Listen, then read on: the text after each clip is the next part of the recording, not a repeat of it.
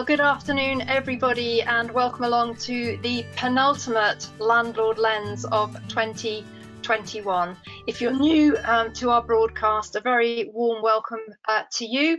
And as always, we're going to be joined by NRLA CEO Ben Beadle to discuss the trending topics for landlords. Just to give you a quick idea of the format, on Property Tribes, of which I'm the co-founder, we have a trending topic silo. It's a little algorithm that sorts all the topics in what's trending in terms of landlords viewing, landlords responding, levels of engagement, and it updates every 3 hours. So when Ben and I came up with the Landlord Lens, we wanted it to be very, very up to date and cutting edge, literally like a barometer for landlords and what's on their minds. Isn't that right, Ben?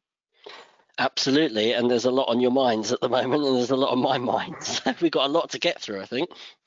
We've got a very full agenda. Well, first of all, Ben, I thought we'd just break the format very slightly just to talk about actual trending topics at the NRLA, because you've had concerns about the ending of furlough and the cutting of benefit support, creating a kind of cliff edge for both renters and landlords. This is a real concern, isn't it? It's not a problem that's just going to go away because everything's coming back to normal.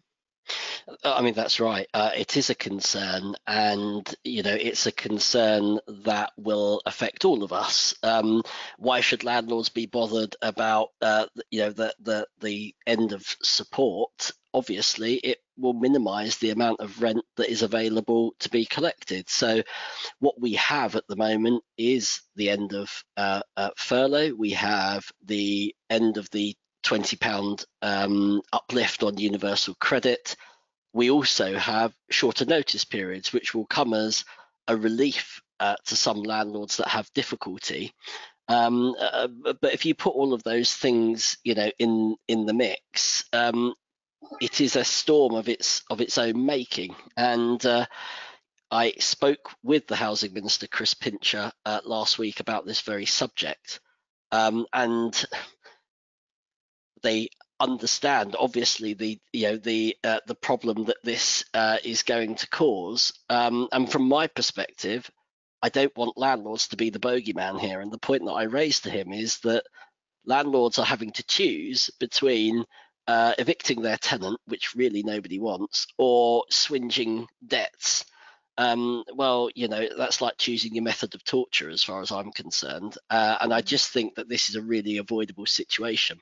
And if you compare this, the level of debt in the private rented sector to other areas, such as either mortgages or the social sector, both of those have reset back to pre-pandemic levels, according to the government's own figures. But again, according to the government's own figures, the private rented sector has actually tripled.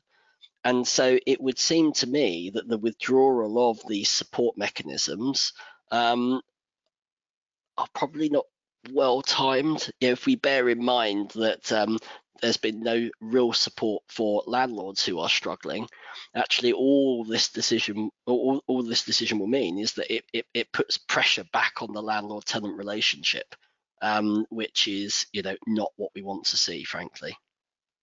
Indeed, landlords, as we know, have struggled during COVID as much as tenants, and I know you were in favour of a kind of phasing out of these measures to stop this actual cliff edge. And it's interesting that you mentioned that you've spoken to one of the housing ministers, Chris Pincher. I believe that he survived the cabinet reshuffle because we know that we now have a new Housing Secretary, Michael Gove. I've lost track of what number he is because they change on such a regular basis. I just wondered, Ben, do you have any thoughts on Michael Gove? How he's going to look at the private rented sector? Is he going to be more favourable towards landlords? I don't think he'd give a stuff, actually, is my honest truth. I think that the levelling up agenda, which is being now channeled through the old MHCLG, I think he will be interested in bigger ticket items, cladding, building safety, and supply.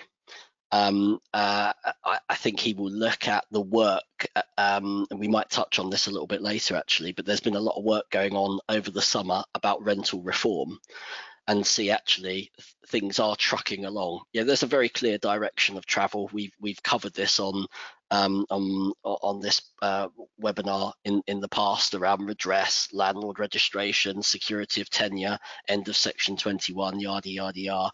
That work is all taking place, and the NRLA have been involved in all of the ministerial led working groups. That was actually with Eddie Hughes, who's sort of under Chris Pincher. So I think that someone like Gove, and this, if you listen to his speech yesterday, he didn't really mention the private rented sector. So I think he's going to be looking at some very headline issues within housing, and take the view that the work on the private rented sector is trucking along. We are due an autumn white paper.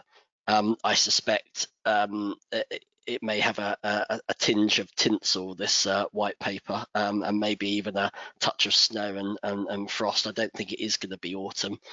There is still at least one more round table on property standards to be held. So I think, to answer your question, I think things are trucking along as far as that is concerned, and he will be looking at levelling up from a macro level rather than a detail level of what the private rented sector is doing. That's interesting. He does have something of a voting history in favour of landlords, which you can view on Property Tribes. It's very helpfully been collated by one of our members. But we noticed that the department had a name change as well, and it's been changed to the Department for Levelling Up Housing and Communities. Ben, it's very interesting that housing comes second when it's such in the name of the new department, when it is such an incredible economic powerhouse for the UK, and we are experiencing the fallout of all the COVID lockdown measures. It's interesting that they put it second to levelling up. I don't know what you think about that. Well, I think it means that they are serious about levelling up and all that it entails. I think the reason they put it within housing is because housing has a huge part to play in terms of addressing the various imbalances that kind of exist within the sector. And I think the focus on, he in previous speeches, as you've identified on PT, is that he has spoken in the past about increasing the supply of homes available, and we're all in agreement that you can slice and dice the private rented sector and squeeze it a little bit, but at the end of the day, you haven't really got a great deal that's coming in to replace it. So I think the levelling up agenda will not just be about supply, but it will also be, and Pincher mentioned this to me last week, it will also be about turning generation rent into generation buy. And I think that will have an interesting dynamic on the private rented sector. As we were discussing before we came on, the ability to borrow money, it costs literally hardly anything, and there's some great deals about, as we will talk about later. So I think bridging that gap into home ownership is an area that Gove will absolutely focus on. It will have different impacts on the private rented sector. Doesn't mean that the private rented sector won't have a significant part to play, and I suspect it might be helpful from the point of view of timeframes when it comes to regulation of the private rented sector, i.e. I think they're going to do other things before they carry on their manifesto pledges. Time will tell. Indeed, well, there's my prediction. Let's move on to the trending topics that we've selected to discuss in this Landlord Lens. And the first one, just to touch on briefly, really, is that a week ago Friday was the 25th anniversary of the buy to let mortgage, and you may have seen some coverage in the Telegraph. I was fortunate enough to be featured as a landlord in there. I actually started my landlord career in 1992 when I rented out a studio flat in London that I couldn't sell because it had a defective lease on it. But as I always say, I've been a portfolio landlord since 2004, and it was really interesting to take part in that article and discuss, you know, how the buy-to-let mortgage has, you know, revolutionised housing in the UK, and also how it's helped what I would call the man on the street to create wealth through property, which was previously the domain of the wealthy. So happy 25th anniversary buy-to-let. What do you say, Ben? I say, you know, it's fabulous. It's been genuinely fabulous. I mean, it's posed different challenges, hasn't it? You know, we're talking about different ways of regulating the sector, but actually, if you think about, you know, you can be very dismissive of the private rented sector and all it brings, but actually, what it's done is it's genuinely made homes available for people. Yes, you know, there's some rough ones around the edges that will benefit from greater regulation, but it's provided much needed accommodation, and generally, it's done it quickly. It's done it in a way that makes these homes available to people that need it, and it's bridged a significant gap of where other areas, frankly, have really failed. So you know, we can be very, and I'm not critical of the private rented sector. Others are critical of the private rented sector and see social housing as being the absolute panacea to all of our ills. I say be careful what you wish for, because the grass is not always greener on the other side. And I think, you know, buy-to-let is standing the test of time. And it's done, you know, it's enabled people to invest and provision for their pension, as well as make much needed homes available to people. Good job, I say. Yes, win-win for everybody involved. I think it is interesting. I think the private rented sector, one thing that we perhaps don't shout about enough is the choice it gives people, because we're not just talking 2 or 3 bed family homes and 1 and 2 bed apartments that people like to rent. I have a friend who is extremely wealthy, a business owner, and he chooses to rent, and he rents a 5-star barn conversion. So, you know, we shouldn't really, you know, just keep saying that it's for people that can't afford to do anything else. It provides, you know, for a lot of different people's needs, doesn't it? It does, and you know, people will choose to be in the private rented sector, as your mate has attested to. Mm-hmm. So, yeah, I think the issue on the PRS is that it's actually, over that 25 years, it's being lent on and asked to do things it probably wasn't envisaged it would do. But you know, the private rented sector is a really agile and responsive place that you know, doesn't sit around talking about homes, it provides them. And that's why it exceeds in size-wise the social housing sector. And you know, I think it really has delivered much needed homes. So you know, you can sit on the sidelines and criticize and say it's not regulated enough, it's not this, it's not that. Well, as NRLA research showed, you know, over the summer, 168 pieces of legislation that landlords need to comply with. We've plenty of regulation in the private rented sector. What we have is a crisis of enforcement. And there are no signs that that is going to get better. So it enables those sort of horror stories at the edges to really come to the fore, where then everybody looks at the PRS as being the Wild West.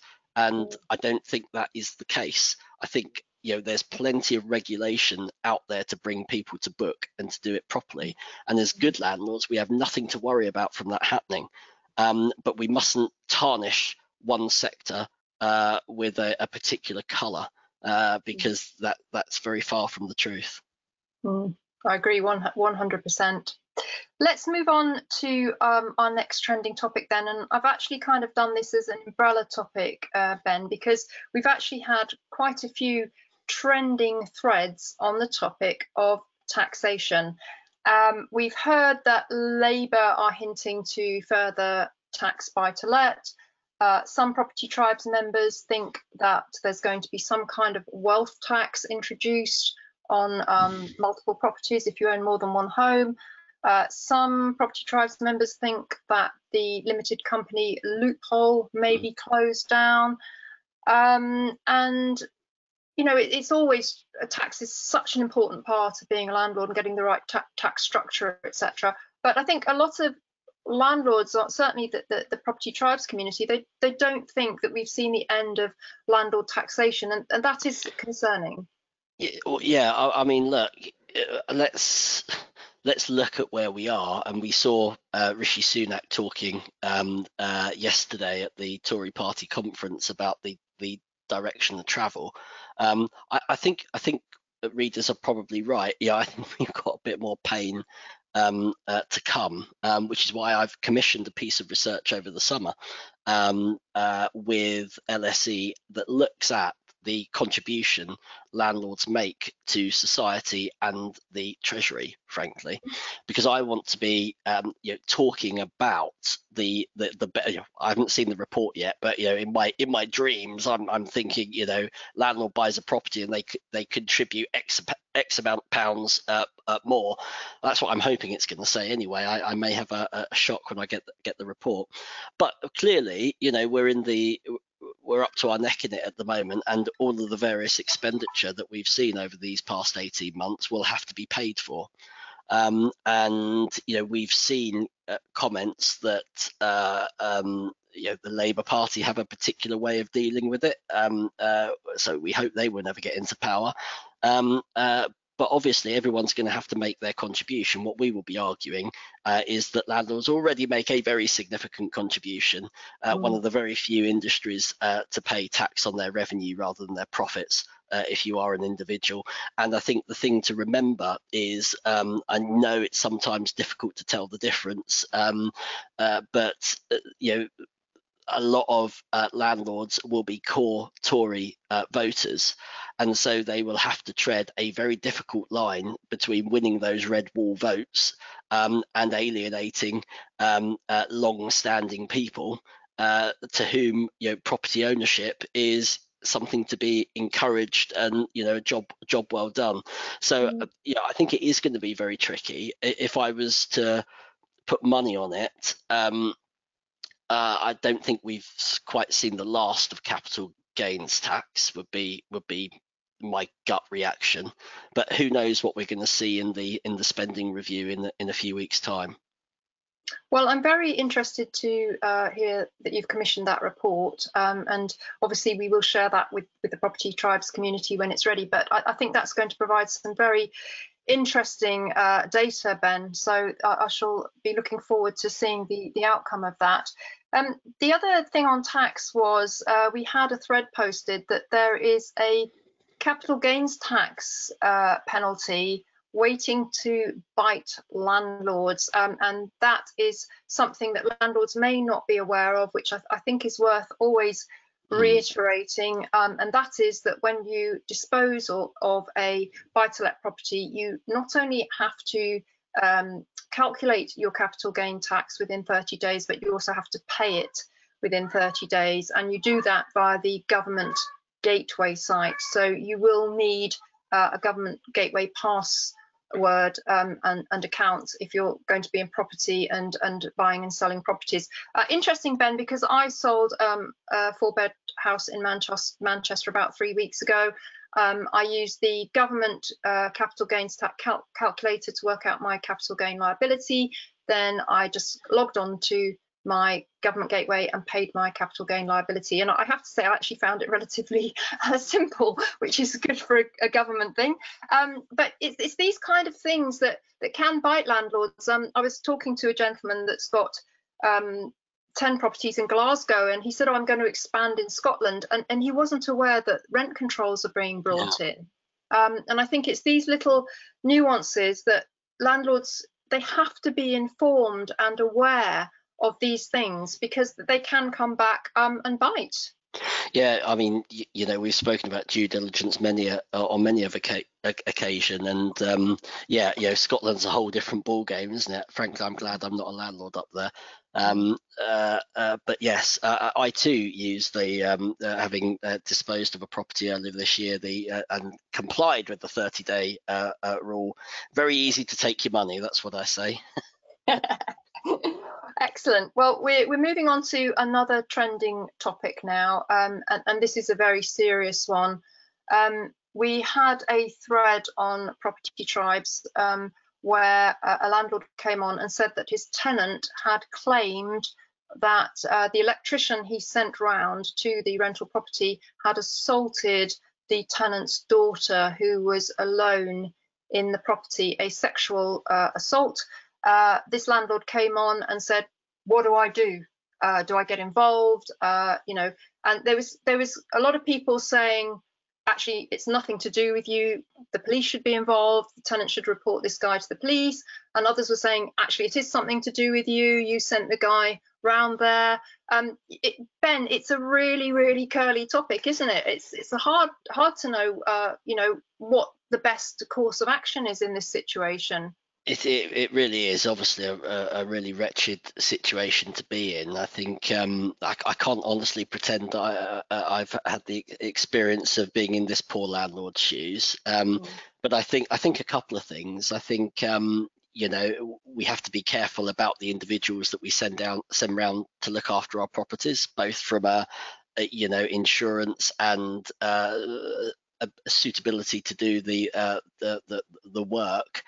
But assuming we have taken reasonable steps to make sure that the individual is kind of appropriate to do the work, I think I'd probably be passing the buck if I was honest about it, and saying supporting the tenant as far as I am able to. Obviously not sending that individual background or anybody to do with that company background again, but I think it is a matter for them to report to the police, because hearsay in this instance is not terribly helpful, is it? One word against another.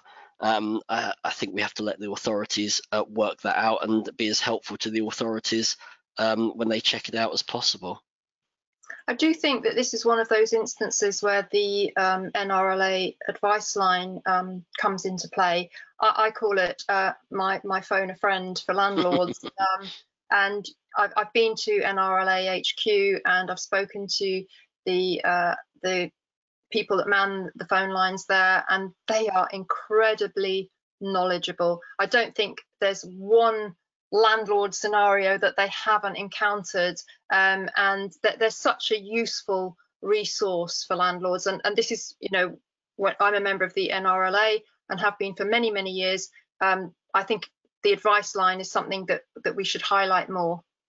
Yeah, I mean, I'm very lucky. We've got some fabulous colleagues on that advice line. It's one of the things that we've expanded as a result of the merger. So we, believe it or not, got over 30 individuals that man or woman the phones.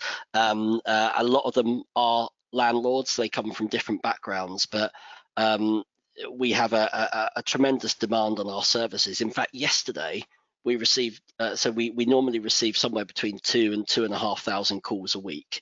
And yesterday, I think we received 800 calls in the day, all to do with extended notice periods. What we discussed at the outset. So it wouldn't surprise me if there's been some people holding back before they issue notices to take obviously advantage of the lower periods. But yeah, you're absolutely right, Vanessa. It's it really is. Someone put on TripAdvisor, Trustpilot the other day, that the NRLA is my life jacket in a stormy sea, and I thought that was a really good analogy, because we're there 6 days a week to be able to answer even the most mundane or difficult question when it comes to advice on managing your property. So yes, glad you like it. I do, and Ben, I know you'll agree with me when I say if you have a question, ask it.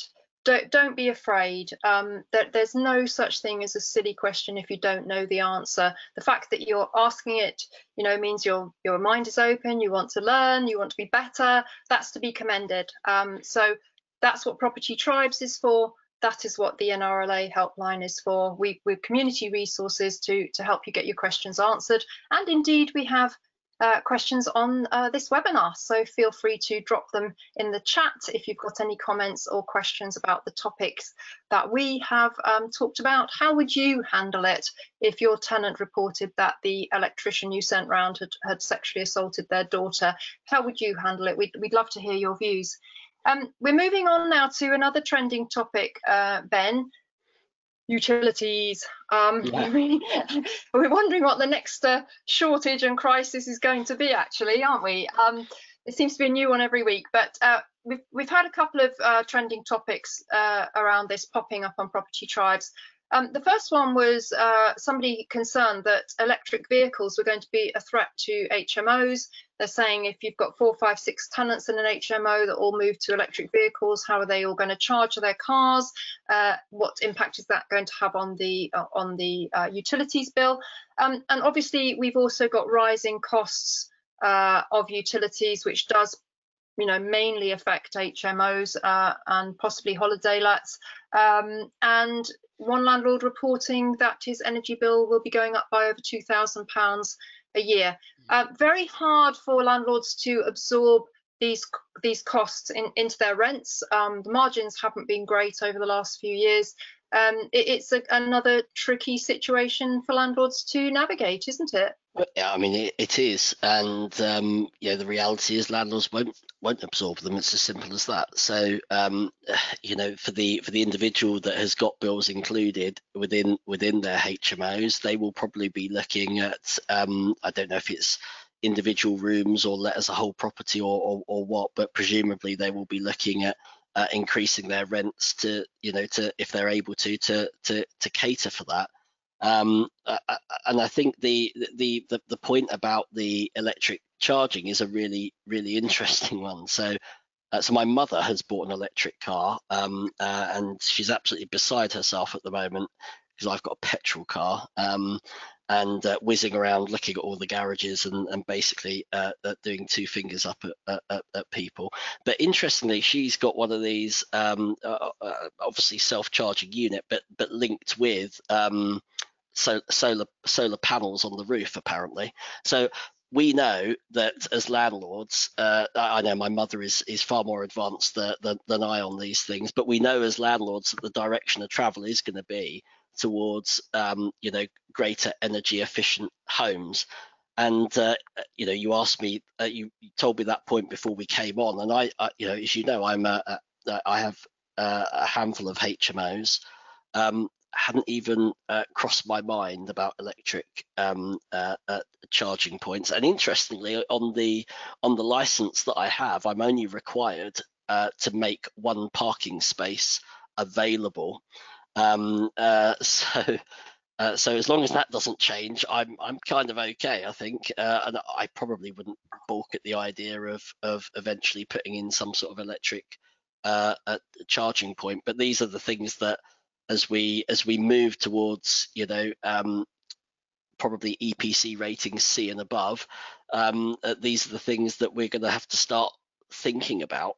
And I also think the fuel crisis is going to make people think slightly differently about the type of car that they acquire, particularly if they're due a change soon. So yeah, lots of uncertainty around this, I would suggest.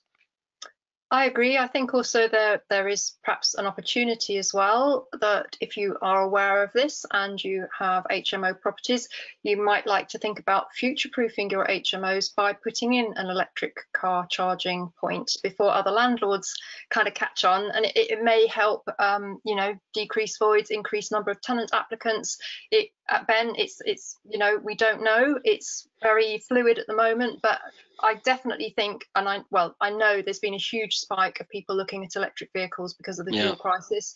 And as you say, we know that's the direction of travel. So chance to future-proof a property could be there if you choose to see it like that. I agree, Vanessa. The one thing I would like to see, though, is, and we've been doing a lot of research over the summer, so we've got a report coming out on the 21st of October, which is about the green agenda, how you can increase the EPC rating of your property, and what the support mechanisms might look like for landlords. Because obviously we did have the green homes grants, and we know the direction of travel is going to be towards greater energy efficient homes. But we now need to start talking about the support that's made available to property owners, not just landlords, because the private rented sector, although not the only one, is probably a good place to be able to increase, the energy performance, and that drive to sort of being carbon neutral. So, end of this month, we will have a report out with Localis that is looking at this very subject and making some recommendations about the funding that needs to be made available to property owners, and some suggestions around if there is a cap and what we do with properties that you just can't, insulate, or you can't whack a external wall insulation on. We will have a stark choice between what we want to do with those properties. Do we want people to live in them, or do we want to just arbitrarily keep them empty and worsen the already dearth of supply that we have in the private rented sector? So yes, some more interesting reading coming your way. I think it would be really good exercise, if you haven't already done so, to look at your portfolio and check all your EPC ratings. You, as Ben said, when the new legislation comes in, if indeed it does, because I'm not sure that it's been fully ratified yet, Ben, but you're going to have C or above to let a property. I've just been through that exercise myself, and fortunately, because I purchased mostly new build, I haven't got any properties with an EPC rating below that. But if you've got older properties, Victorian terraces, things like that, they may not have a high enough EPC rating to let them out. And then, as Ben says, you'll have some decisions to make, whether you want to upgrade them, if indeed you can, or you may wish to sell them. And that brings me very nicely onto our next topic, because we've had 99 replies to this trending topic. Who has sold up in the past year and why? And I can put my hands up straight away. I mentioned earlier I sold a 4-bed house in Manchester. It had been what I would call a problem property since I purchased it in 2006. I had very poor quality tenants, voids, a lot of arrears, damage. I had a tenant paint the entire property bright pink, every single room, and all sorts of other mysterious holes in the floor and the wall and the banisters, and the garage door caved in. I mean, the list was endless. Cut a long story short, I had a property, one of my flats in London. The lease has declined below 80 years. It's going to cost me 31,000 to extend the lease, so I decided to sell the problem property to fund the lease extension of the good performing flat. And I have to say that when I run all my numbers, my stock in London, my stock in London and my houses in the southeast have vastly outperformed the stock that I have in the north. So it's very interesting to know what is motivating landlords to sell up, Ben. I mean, there's so many reasons now, isn't there? I mean, there are, and I have to declare an interest here that I sold a property earlier this year, not because I was worried about the environment that we're operating in, but simply because it didn't really stack up for me. The returns were not, they weren't hardly worth doing, but they're not as interesting as, say, a HMO property. And I think what we've seen from our research is that we do have landlords that are thinking quite strategically about their portfolios, and whether to offload, as you have, the problem ones. In my case, I'm so lucky. 13 years I had this studio. It'd been empty a week, pretty much. Hardly any time at all. It was a great letter, but the margins were becoming increasingly slim, and frankly, I thought I would get rid of it. And I think there will, our figures show that although some landlords are doing that, we're seeing consolidation in the market as well. So in our most recent research, broadly the same amount of people that had sold a property had acquired one. And so although you might have smaller portfolio owners who are either exiting or bringing down their portfolios, what we're seeing is there's still an appetite, but also an appetite from a younger type of landlord as well, which I think is quite interesting. People that are not put off by the direction of travel on regulation, that either have missed the tax changes or are accepting of them, or they're constructing things in a way that is, tax efficient, shall we say. So for me, this is not panic stations. This is taking a sensible look at your portfolio and saying, frankly, this one doesn't make me enough money, or it's a pain in the backside, and I'm going to get rid of it. And I'm going to, use some of that money to extend the lease or bring my property up to a C or a B or whatever. And I think there's a lot of that that's going on at the moment.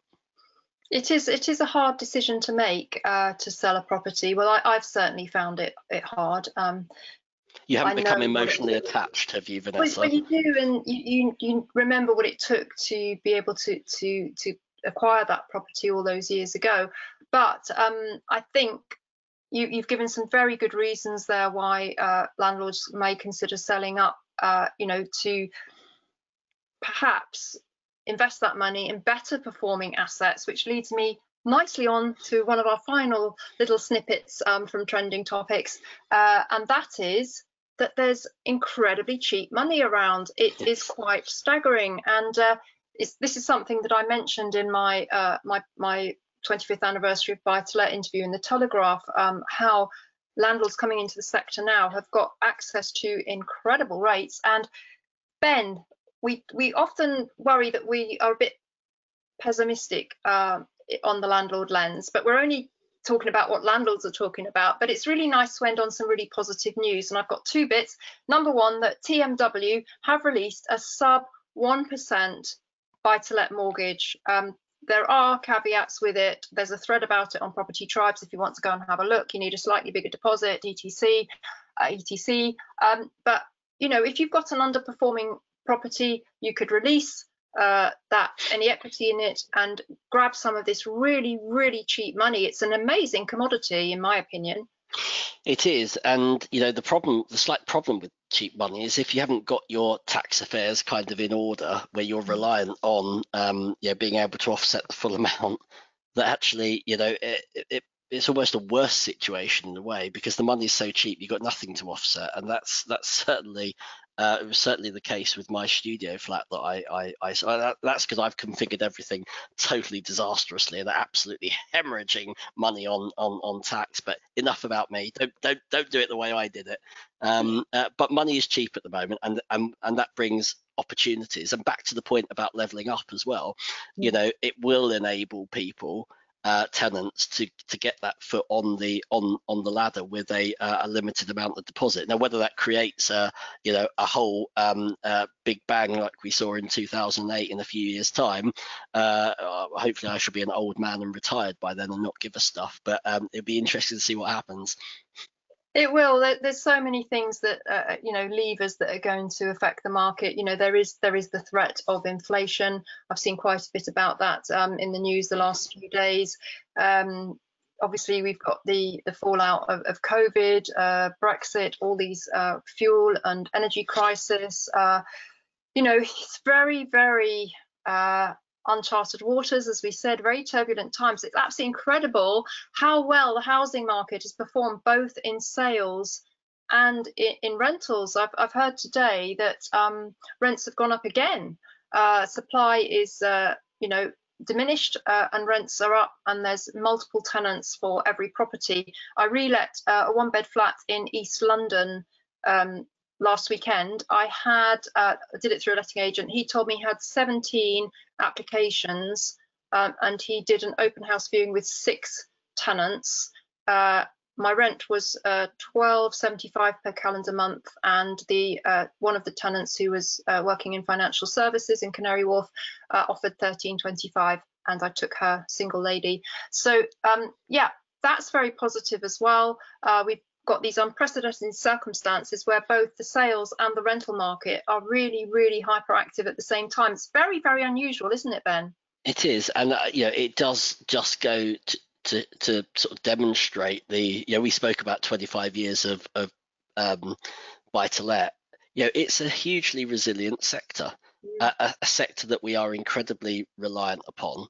And I as we've said, we've each sold properties this year, but that's not because we're down on on the outlook. Actually, it's because we're taking a good hard look at the assets that we have and making an informed decision about how we're going to deploy that money and invest. And I think if anything, we come. I hope anyway that we're coming out of COVID into a very buoyant market. And yes, we have the backdrop of greater regulation, but frankly, that's a byproduct of or a cost of doing business. And I still a great believer that the rewards are there if you've got the stomach for it. Totally agree. Well, beers on you next time, Vanessa, by the way, if you've got 50 quid. Beers on you next time if you've got 50 quid over the asking price. Oh, excellent. Well, definitely, Ben. I will look forward to seeing you at the Property Investor Show. Indeed. I know you're going to be there. I'm going to be there. Tickets are free. It's the 15th and 16th of October. Really, really good day out. So much learning, exhibitions, seminars, panel debates. I'm actually hosting a panel debate on one of my favourite topics, which is holiday lets. So do look it up and get your free tickets, and we'll see you there. Final piece of good news, because we like to end on a high here on the Landlord Lens. Making tax digital being postponed. Yeah, I wasn't too. I was pretty much dreading this, to be honest. I won't deny it. Tax makes my eyes glaze over. I don't profess to understand it. I've always worked with an accountant, and I just hand everything over to him and say, "Here you go, Amit. You get on with this for me." Making tax digital does give me the fear a little bit, Ben, because we're going to have to record our tax quarterly. We've got to do it by the government gateway. It's not something I believe you can pass over to your accountant. So it's good that it's been deferred for another year to 2023. So we have a little bit of time to get used to the idea of it and see how it's going to work. I'm not so sure I'll ever get used to the idea of it, if I'm honest with you, Vanessa, but putting off the pain for an extra year is, I'll take that for the moment. Yeah, I don't know, it might encourage me to sell up completely. That's how much I'm dreading it. I don't like the sound of it at all. Okay, yeah, those were our kind of trending topics that we've covered now. Now we're going to jump to the questions and answers session. I'd like to invite the event organizer, Maria, from the NRLA, to jump back on the call with us. She's been in the background. And Maria, hello. You have got some questions for us, hopefully. Yes, there's quite a lot of questions that have come in, some statements as well, so I will try and keep them together. So we're going to kick off with what has happened to the increased total tax take from landlords since Section 24 came in, and why is no one mentioning it? So there were some figures out not so long ago, actually, and it has significantly taken in far more money than it had envisaged. And we will be talking about it in the context of our fiscal research with LSE in the next few weeks. And Ben, that could encourage the government to look at this limited company route to avoid Section 24 if they think there's more tax to be gained from that. I do regard that as a threat. Yeah, no, it is a threat, and actually, I'd probably be more worried if I had a holiday let, Vanessa. To be honest with you. You're right. because I think someone like Gove will want to encourage long-term sustainable renting. And what we will be arguing when the moment is right. But we are very clear that we see Section 24 as a pretty outrageous land grab, and it's very clear from the figures that have only been out a couple of weeks, in fairness, that the tax take home was very, very significant. The slight problem is that we're all still here. So the argument that landlords exit the sector in a meaningful way is not borne out off the back of this. So some exit, but as I said earlier, what we're seeing is a consolidation. So we have to think of some new arguments on this one, frankly. But it's not forgotten about. It's I'm reminded every year of the pain that Section 24 brings when I complete my tax return. So when the moment is right, we will bring that back into play. Yeah, I think you're right about holiday lets as well, Ben. I think there's a very strong possibility that they will, as we talked about earlier on the call, they will come under further taxation to deter landlords from taking up second homes and holiday let locations where local people can't afford to live. And in fact, that means very often, talking from my experience in Cornwall recently, there's a shortage of accommodation for local workers to service the hospitality industry. So this is a very real possibility. I think holiday lets will come under some more formal taxation to deter them. Okay, Maria, next one, please. Okay. This one is regeneration buy. Is there any indication that a tenant's right to buy their rented home might feature in Labour or Conservative Party policy? No. I mean, I think at best, what I'd like to see actually is some sort of tax incentive for landlords to sell it to their tenants. But I don't think we'd ever be in a position. I actually sold one of my properties a few years ago to my tenant, and it was great. They paid rent right up to the day of completion. It was they knew all of the things that were wrong with the property and kind of built that into the sales price. So I don't think we are going to be have some sort of mandatory purchase here. I think it's probably good practice to ask your tenant, if you're thinking of selling, would they be interested in talking shop about buying it? But I don't think that's on the political agenda, really. As I say, I'd like to turn it into a positive that landlords get some sort of tax break off the back of it. Cool. Right, we've had a few questions or comments about the electrician. One has asked, does NAPIT do criminal background checks on electricians? I expect you probably don't know the answer to that, but it's interesting. Well, sorry, Vanessa, please. Sorry, Ben, I was just going to say, I think they have to, don't they? If you're visiting a consumer's home, you have to have some kind of background check, don't you? I believe that's the case. I don't know specifically about NAPIT, but the other thing I probably should have added, I think, if you've got an individual that is part of an approved or some sort of regulatory body, then in the same way you've got dodgy letting agents or whatever, I think actually you're reporting it to the organisation. If it's a company, to the organisation, and then to the person that's regulated, or the individual that's being regulated, so that they can take action if needs be. I think that's a very good shout, and I should have said that earlier. That actually takes us on to another question on the same matter: is should electricians have a better known professional register like GasSafe? When I think of electricians, I immediately think of NIC, EIC, or NAPIT, actually. So I don't know that. GasSafe have kind of made that more recognisable from a consumer perspective, but I do think that's one of the things in this instance that the landlord actually could do, is actually report the concerns to their trade or professional membership body to which they belong. I think that's quite a sensible thing to do. Okay. So we've had a few on the utilities side of things. So someone has tenant in a HMO that has an electric scooter which he charges off and on, but refuses to pay because he pays all-inclusive rent. So any suggestions how to deal with that? Either have a fair use clause, but I think if you've got if you're contracted, I don't think you can, it's like saying, well, you need to unplug that TV. That wasn't part and parcel of it.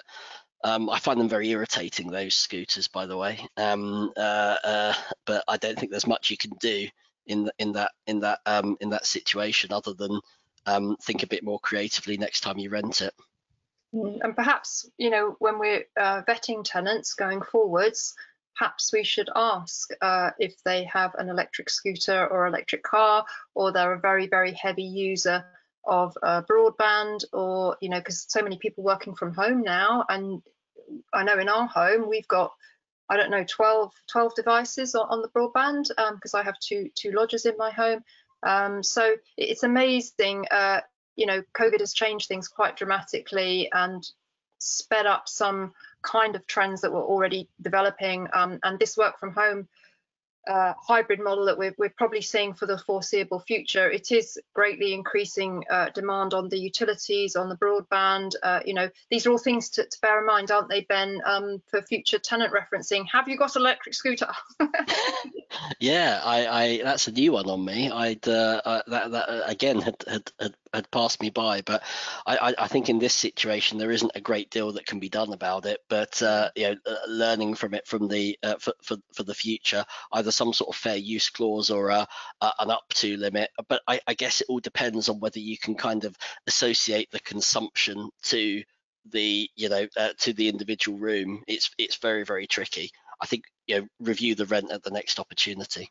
I was just going to add, there's a fantastic service called Look After My Bills, which you just sign up to once, and then they automatically move you to the most competitive energy tariff every year. There's a landlord service that does it as well. It's interesting. I logged on there the other day, and they've actually shut it down because of the current crisis. So when it restarts, that would definitely be something for landlords to look at to ensure that you're always getting the most competitive energy tariff. And I've been with them for about 3 years now. They were actually on Dragon's Den. I think they were the highest awarded investment on Dragon's Den. It is an actually really brilliant service, so look out for that when it's back up and running. Just need to make sure we've got some energy suppliers left, Vanessa. Quite. Any more, Maria? Oh, just on that, actually, my energy supplier has just gone out of business, so we've been hit by that exact thing. So we were panicking, but it's been really well handled, actually. So yeah. Well, I'll send you a jacket potato in oil. How's that? Thank you. We've got a couple of questions around EPCs. One saying, hi, I'm looking at the EPCs on some of my houses. I favour Victorian houses, and they all have condensing combi boilers, double glazing, LEL, loft insulation, etc. And according to the EPC, which is typically a D on a solid wall property with these properties, the suggestion is internal or external wall insulation. The cost is £4,000 to £14,000 with an annual saving of £111. So they're saying I'm not ruining my beautiful red brick with external insulation, and internal insulation is a huge hassle, makes the room smaller, and they've lobbied the government to give points for smart meters so tenants use less electricity and gas. So I think a couple of things on this. Our research with Localis will be looking at hard to insulate properties, particularly older properties and properties that are back to back as well, where you have even more limited scope to do it. Honestly, it's my own opinion, I wouldn't for now. I wouldn't touch it. I would see what happens in relation to provision for grants to be able to upgrade. But that That said, it's probably not going to be the most aesthetic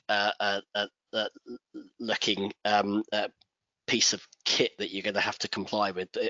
My properties are a D. They're not Victorian, but my properties are a D, and I am very much in a very similar boat to the individual that raised the query. I would sit tight for the moment and see how these things pan out. I certainly wouldn't be splashing 14 grand to save 100 quid a year. I mean, that's just bollocks, isn't it? Dear oh dear. I would add, Ben, that this commentator who's put this question onto the chat, they're not alone.